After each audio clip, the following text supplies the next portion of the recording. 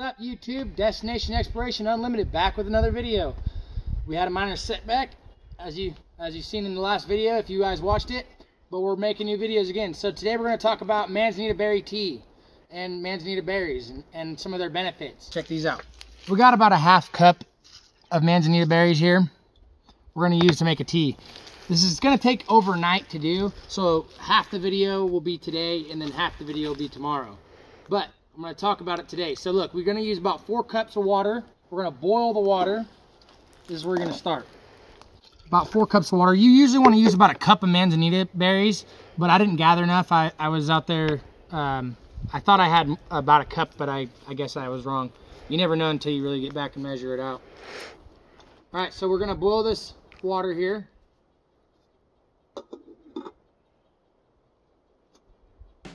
And while that's getting ready to boil, we're going to talk about some of the benefits. So they're full of antioxidants.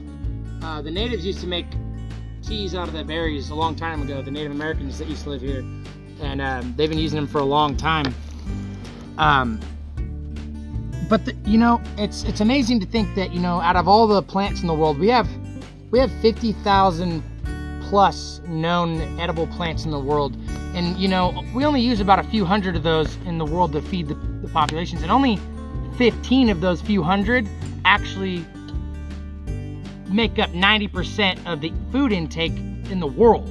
So that's pretty crazy when you think about it. There's a lot of other plants out there that we could be using to, you know, benefit from, and Manzanita happens to be one of them. The whole plant has all kinds of benefits, you know. So yeah, we're gonna tell you a little bit more about that. We're gonna wash them. We're gonna rinse them off.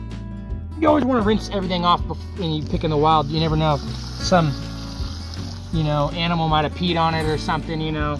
You just want to rinse it off to make sure you get all the whatever's on it off, and dirt and stuff like that. All right, so we got our berries rinsed. What we're gonna do after that is we're gonna want to crush them up real nicely. So we're gonna use this nice grinding stone I got here, and we're just gonna mash them up real nicely in here. You know, we're gonna be gentle because it's glass on rock here, but smash them up, get them all smashed up nicely. There's a lot of powder inside of these berries.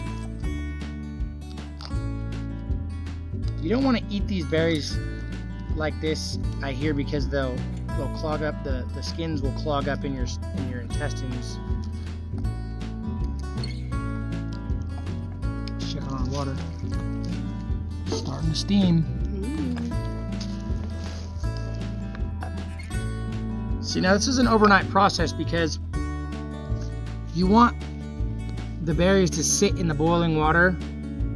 I mean, you want to take the boiling water and put it in inside this with the berries inside your French press. I usually use the French press. You can use something else, but I use the French press. So you put the berries in the boiling water inside there, and you let it sit overnight, and it'll steep the berries. Let's see what you got here. It'll really soak up all of the nutrients and benefits from it that way.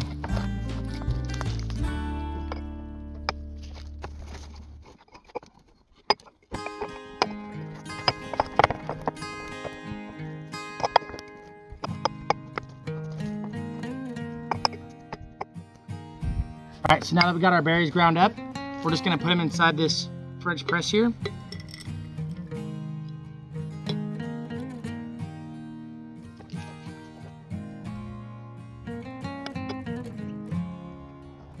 Some of that off the rock there. Dip this in the water right here.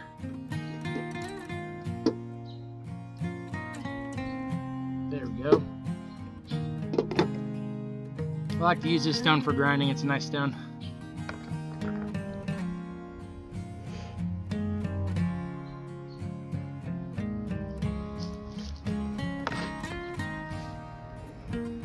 Alright, so once you get everything ground up and everything, oh, our water's starting to boil.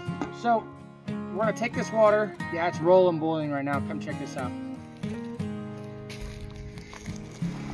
Once your water starts boiling like that, we're gonna take it, we're gonna turn it off, and we're gonna pour it over this Manzanita berries right here.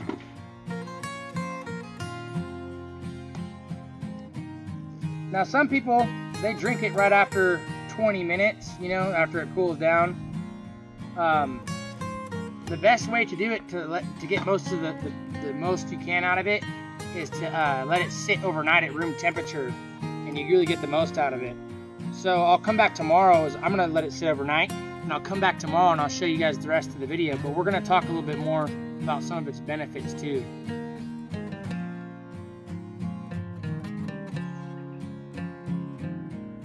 And you know, always look this stuff up. You know, don't just take my word for it. Always get another source. You know, you never know. I might be lying to you.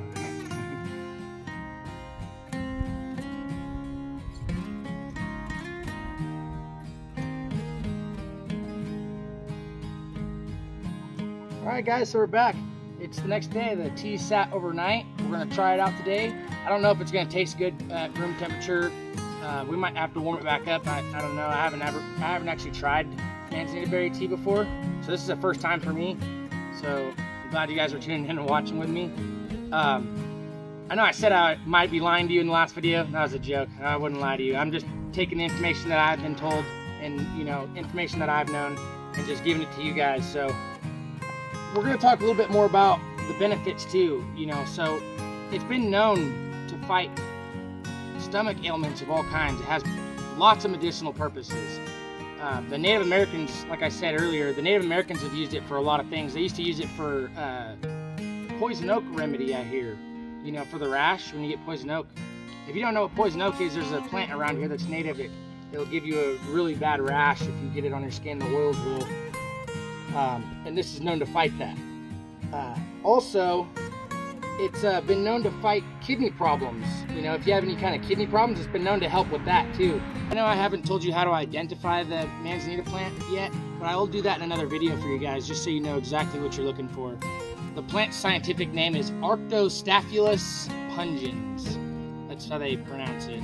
It's a weird scientific name. But yeah, so back to the benefits. It also is known to fight bronchitis in the lungs. It's a lung disease that you get. Well, infection. If you don't know what bronchitis is, you can look that up too. But it's known to fight that also. So that's another good benefit of it. But we're going to go ahead and try this tea out right now. See how it tastes.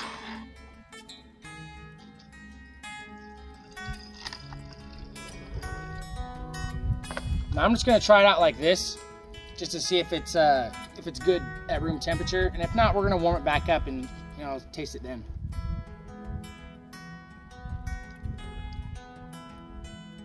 Yeah, it's good. Yeah, you could also add some other kind of tea to this, you know, use your own tea bags, infuse your own tea into that, you know. You could use whatever you want. Maybe even put some apple cider with it or something. Mix it with some apple cider. It tastes good by itself, just to let you know. I'm going to try it warmed up though right now. We're going to put it in the pot to get it warm again.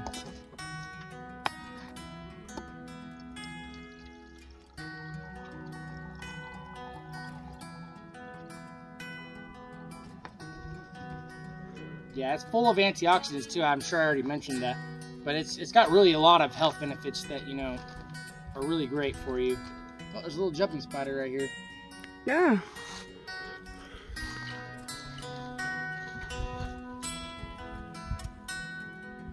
He was trying to get in my tea. Can't go in there, buddy. We're going to heat this thing up.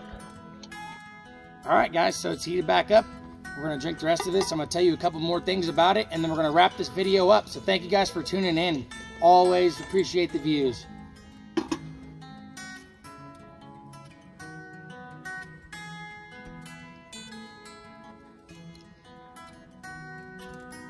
It's good warm. I like it warm better. You probably drink it anyway. I mean, everybody has their preference. Some people might not even like it at all.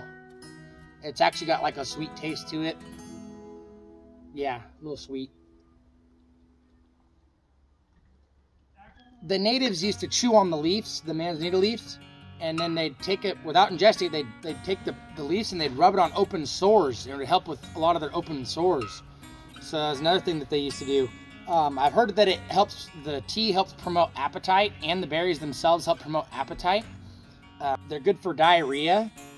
They've certain cases people have cured their diarrhea with it, and stomach ailments and stomach cramps and stuff like that, you know. Also, just chewing on the leaves, though, I've heard cures headaches. I've never actually tried it, but I might end up doing that one day because I get headaches pretty often. So thank you guys for tuning in, though.